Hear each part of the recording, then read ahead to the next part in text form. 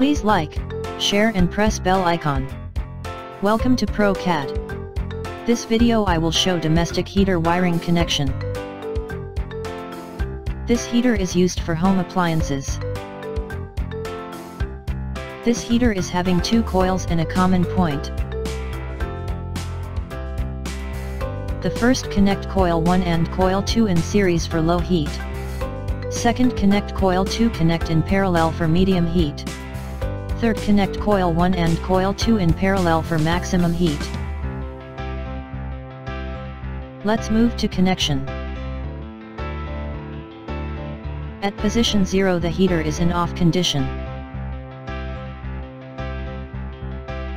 Now change to 0 to 1 position. This time the both coil change to series condition. Again change position from 1 to 2. This time only coil 2 is connected with full voltage. Finally change 2 to 3 position. Final position both coils are connected in parallel connection. Maximum heat will get in this position. Please subscribe for more videos. Thanks for watching.